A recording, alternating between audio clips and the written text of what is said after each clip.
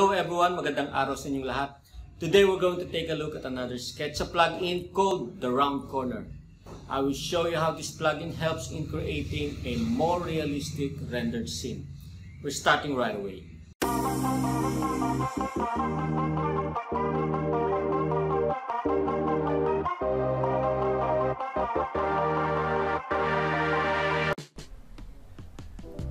Round Corners performs the rounding of the edges and corners of 3D shapes along a 2D profile in 3 modes: round corners, sharp corners, and bevel.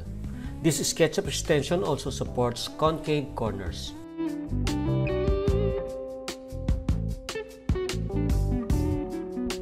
To download this plugin, just go to Extension Warehouse and type Round Corner.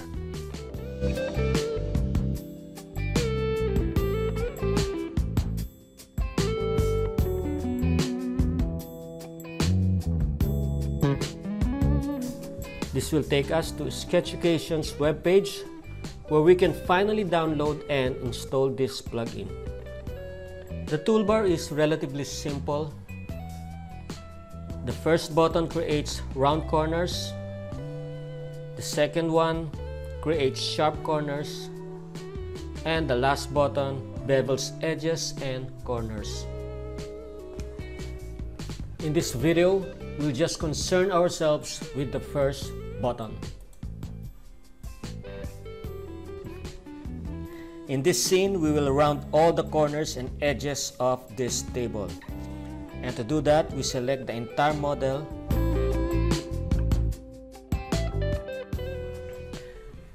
And in the expanded palette of our round corner toolbar, let's set the offset value to 5 millimeters. And click OK.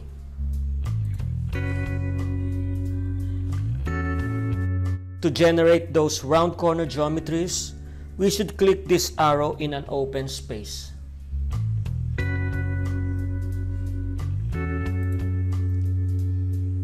Just ignore this message and confirm.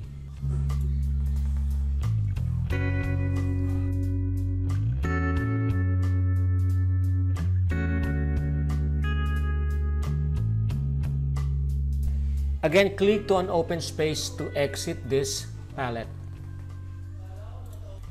Zooming on these edges and corners, we can see that the round geometries were generated.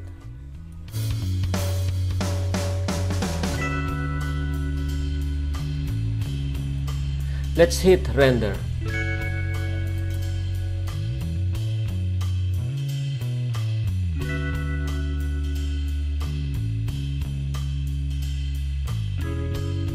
The same scene with all the sharp edges.